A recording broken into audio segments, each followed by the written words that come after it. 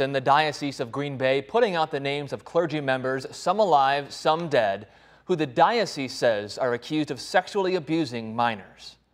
NBC 26's Jennifer Naza live in the newsroom with the story. Jennifer? John and Stacy, the diocese says a third-party investigation found 47 clergy members with substantiated allegations of sexual abuse of a minor. The Green Bay Diocese covers 16 counties. They released 46 names out of the 47 names to the public, and one is pending further legal review. Only 15 of the 47 accused are still alive. The diocese says those who are still living are no longer in their positions as they removed them.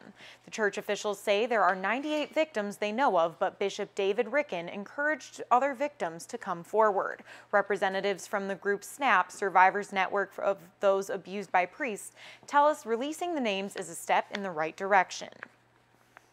People are hurt, they're sad, they're angry, but they want us to be transparent and to get this stuff out.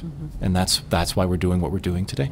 It helps survivors understand that they're not alone, that they can actually see the perpetrator publicly announced, and it provides an opportunity for survivors to step forward. The church says they chose to release the names to be more transparent. The Diocese of Green Bay says they want survivors to know they believe them. They also want to provide care for the victims and work to make sure no abusers remain in the clergy. Reporting live in the newsroom, Jennifer Naza, NBC 26.